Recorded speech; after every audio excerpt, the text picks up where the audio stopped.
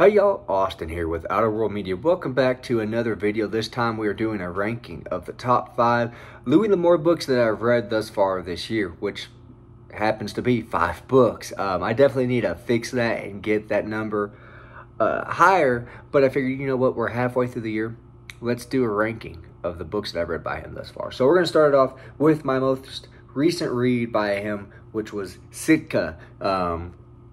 Essentially, go watch my review. I do a little bit more in-depth there, but essentially this is, you know, Louis Lamour's take on the time period when America was thinking about buying Russia, or Alaska from Russia, sorry.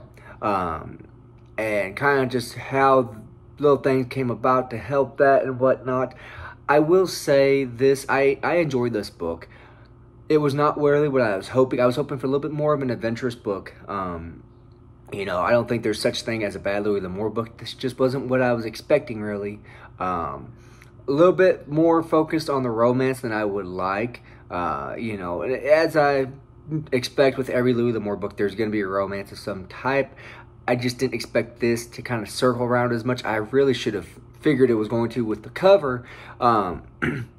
But again, I really enjoyed this. This was a nice change of pace for a Louis Lamour book. It keeps the same tropes and pacing, kind of, just in a different setting. You know, it's not Old West, even though it's kind of in those times. You know, this is more of a naval story, which is nice to kind of change that and whatnot, and see your, you know, your typical Louis Lamour, like I said, Western tropes and cliches, but just in a different setting. So I definitely, I did enjoy that. I will say none of these books are bad. You should read them all. They're just, unfortunately, there has to be an order to them. And Sitka, unfortunately, is number 5. Number 4, I will say, I had this in the number 5 spot, and I started recording this video, and the more I talked about the book, you know, the more I realized, you know what, there's a scene or two in here that bumped it up from number 5 to number 4, and that is Hondo. I know I'm going to catch a lot of crap with a lot of people because I'm putting Hondo at number 4. I know a lot of people are going to say, how is Hondo not number 5 or 2 or 3? This book, I will say, it's kind of like the John Wayne movie to me. I enjoy it. It's not my favorite, but I enjoyed it. There's one scene in particular, you know, where the Apache war chief or whatever takes out Hondo's companion, and I'm going to leave it at that.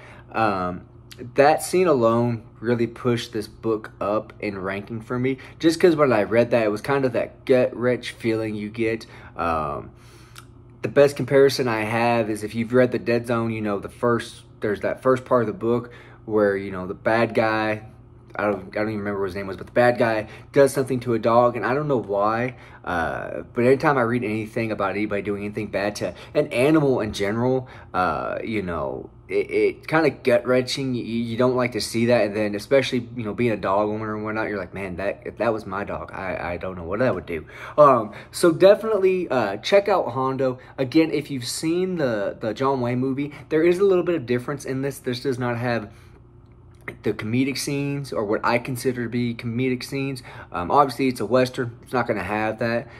So you don't kind of get thrown off with that pacing. It's pretty straightforward and serious in this. And you do get some nice fights and whatnot, and some good scenery description in Hondo. So check that out.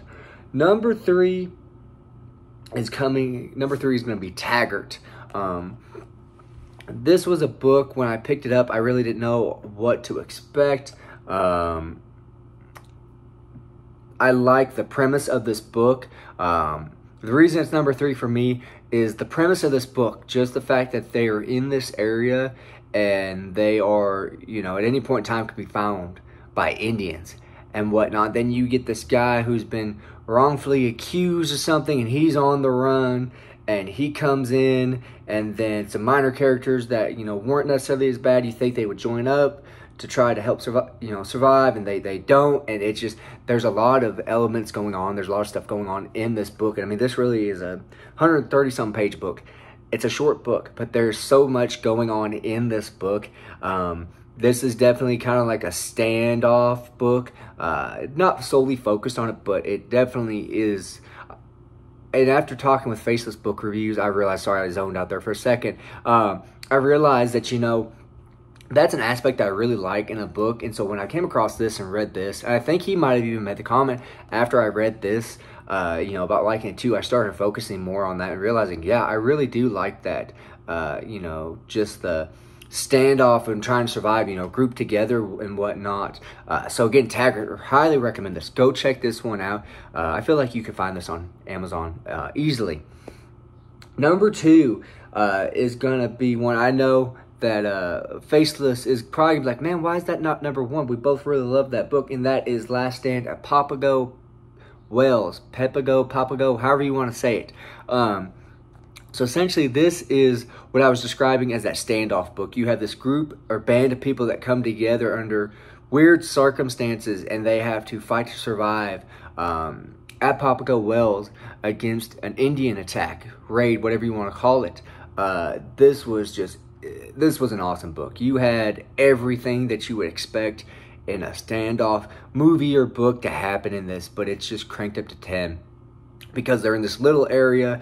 It's just, it was awesome reading this. And this is really a short book. It's 122 pages. So whole lot of crap and action packed into this book. And what I mean by when I say crap in this book, I mean, you have, figuring out these characters and whatnot. And I will say Louis Lamour does a great job in such a short book, just kind of give us some background on these characters and making us like, the guys that we're supposed to like and hate the bad guys and whatnot.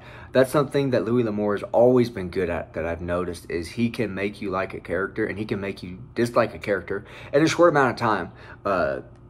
So really, really enjoyed this book. Highly recommend going picking this up. And the best book that I've read by him thus far this year has to be The Shadow Riders.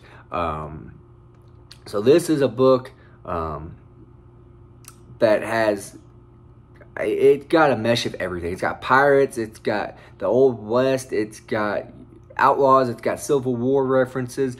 This is just a great book.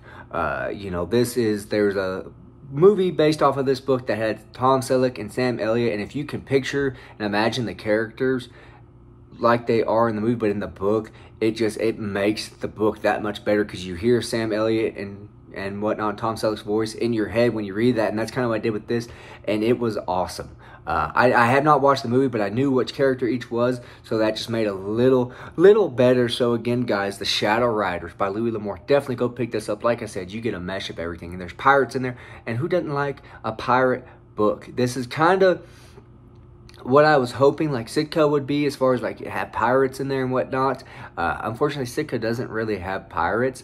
I wish it did, but this alone, I was not expecting that. So it really bumped this book up for me. The beginning part where, our two main characters kind of come together, that I felt, well, I don't want to say forced, but it didn't feel like a natural, come together type of thing and reunite. But you know what? That's just a little nitpick. So again, guys, The Shadow Riders by Louis Lamour is the best book that I've read by him thus far this year. Again, we're halfway through the year. I'm hoping to read as many more as I possibly can. I got a whole shelf behind me full of them that I need to read. But as always, guys, I appreciate y'all stopping by and checking out my videos. And y'all pick up these books. Even if you don't find these books, if you find some other Louis Lamour books, pick them up. I promise you will like them. Y'all have a good one.